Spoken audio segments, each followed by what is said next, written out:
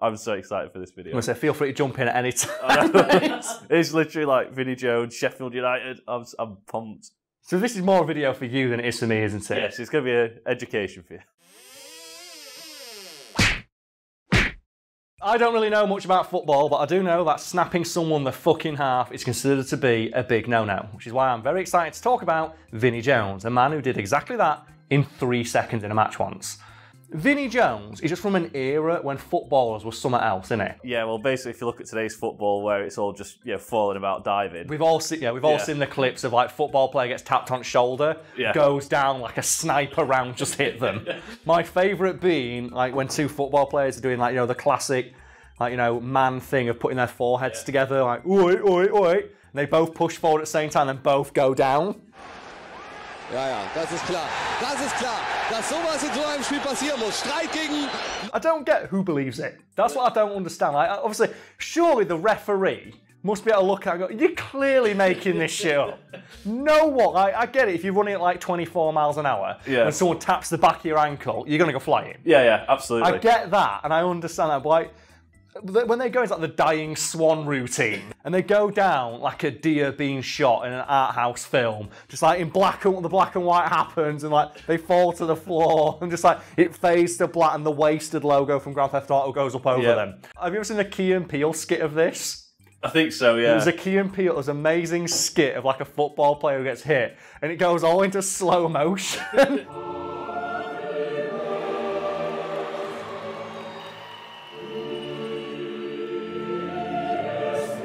And he like goes down on the floor and like he's getting carted out dead.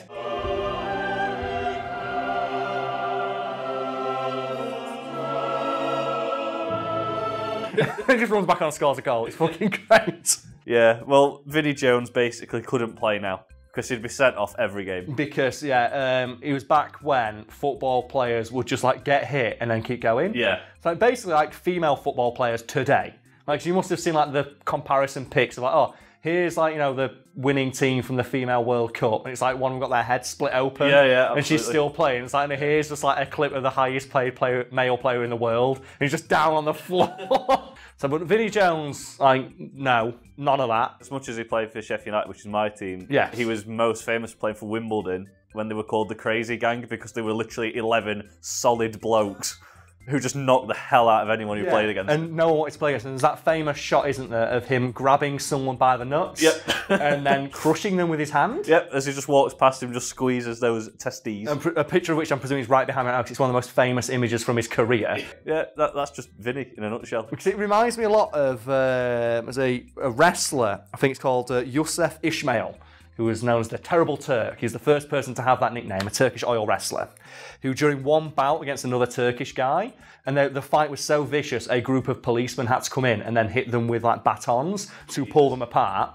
And then they asked like Ishmael's like opponent, like, do you want to press charges? And he goes, certainly not. We were only wrestling. And it's like, I bet Vinnie Jones would be like that, like when he snaps someone completely in fucking half, and it's like referee goes up and goes, really, Vinnie? I'm just playing football. Yeah. It's a solid tackle. I got the ball.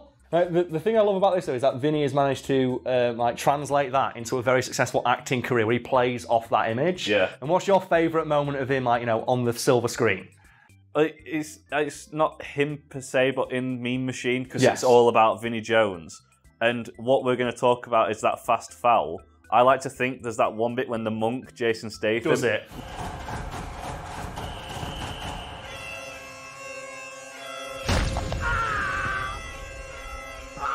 It had to have been a knowing nod to what, we're about to discuss in a moment. Well, mine has to be his brief cameo in the film EuroTrip.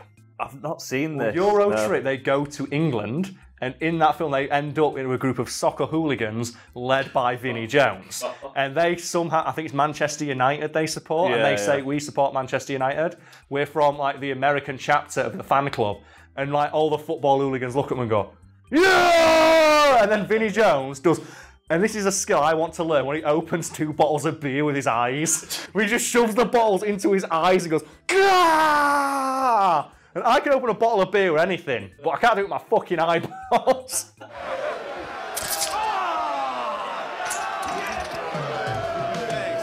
Doesn't he do a series of adverts for the NHS? Yeah, the Staying Alive one. Where he teaches people how, fun fact, in the UK, you can learn Like how to do CPR from Vinnie Jones. Evidence now. Look lively. First call 999. Then you do hands-only CPR and no kissing.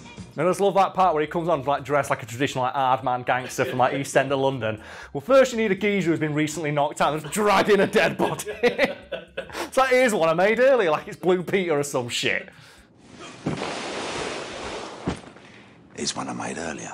Let's bring it back to Vinny's 3-second foul. Yeah, should probably explain that how like that we are clarifying it's a 3-second foul. And it's 3 seconds after the whistle blew. Yeah. And for anyone not comprehending like why this is so amazing, it's because when you do that, both teams have to stand on opposite ends of the pitch. And somehow Vinnie Jones was able to get all the halfway across the pitch and then take someone the fuck down in front of the referee and then get the whistle blown for this to happen. And according to him, it's like he had a rivalry of some very unfortunate player whose name will be listed below. I think in his own words, he eyed him up. And he saw him and went, I'm going to fucking have him right now. And he started sprinting as the the ball was being set up for the ring.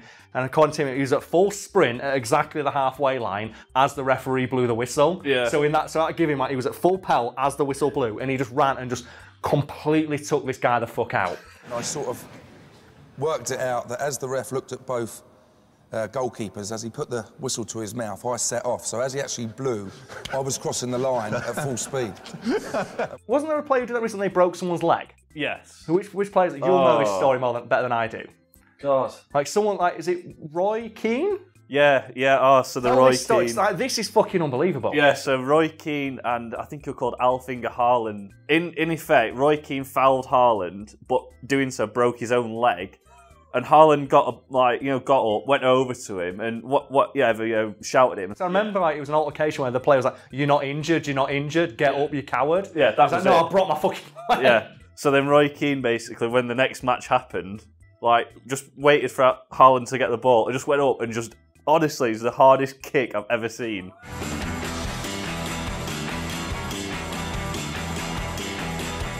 Ultimate revenge. I hope as well that while he was training, he only trained that one leg. It's like, I want to see a training montage of just like Roy Keane in the gym set to like push it to the limit, and just every time he's training, all he's got is just a picture of that other player with just like a circle drawn around his leg. And he's just like in a classroom studying human anatomy. It's like, oh, where do I kick the leg to optimum breakage and agony inflicted upon this man? People are probably thinking right now, we're going to be back to Vinny, like a 3-second foul. That has to be the fastest foul in football. But no, we're going to do our pub quiz now, saying actually no, the fastest foul in football history goes to a player called Lee Todd, who got, I think, a 2-second foul. The referee blew the whistle right next to Lee Todd's ear, to which Mr. Todd responded, "Fuck me, that was loud," which the referee then heard, blew the whistle again and booked him for foul language. And that to me is just fucking great. It's like, start of the match, fuck me, that was loud, and he blows it again. You're booked, get off.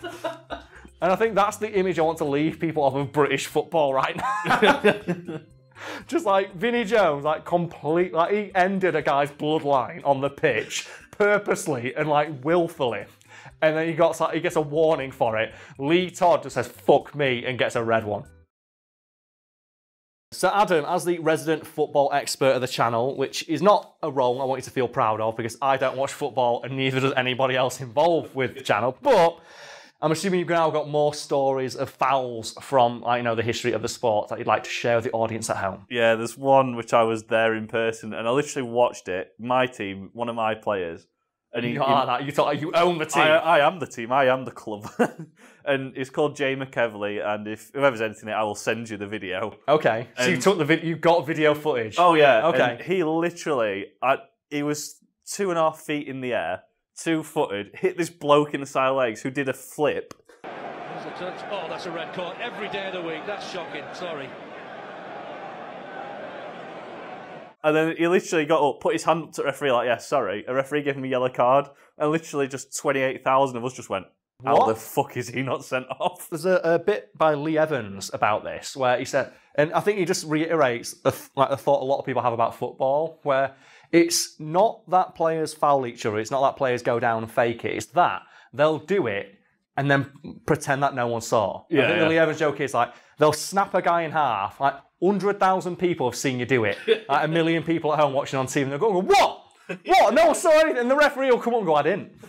It's like, just ask anyone in the audience. It's so stupid. Didn't they recently bring in, or they're trying to bring in, like, it's the video referee? Yeah, it's ridiculous because it's just so dull. Like, literally every time there's a goal now, you can't really celebrate because they've got to go and review it. Go get the video and then referee. You wait for them to go, yes, that is fine, and then you can celebrate. But I do like, though, from back in the day, there's all those goals that should not have been allowed. Like, I think at one of the World Cups, is it the famous the keeper who grabs the ball out the back of the net and then drags it back before it goes in? Or like the Maradona. Is the famous one, the hand of God. The hand of God. Where he literally he puts his hand on his head to like guide the ball in and got away with it. It's the fact that he's 5'6" and our keeper was 6'5", and he got it past him. Yeah, and Maradona got the ball. It's like, okay. Yeah, but I just love all that stuff, like all the controversy about like when it's so obvious that this was a wrong decision and they have to stick with it because it's what the referee decided. I think the worst thing I've ever seen, and it was fucking hilarious, was the ball didn't even like go near the net. It was like 3 foot wide.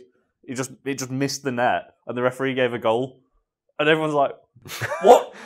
And a goal has been given to Reading, and clearly it didn't cross the goal line. Bear in mind, the player who had the shot knows full well, but it didn't go in. He didn't go in. When the referee gives the goal, there's a bit of confusion. He starts celebrating. Why not? Referee's decision's final.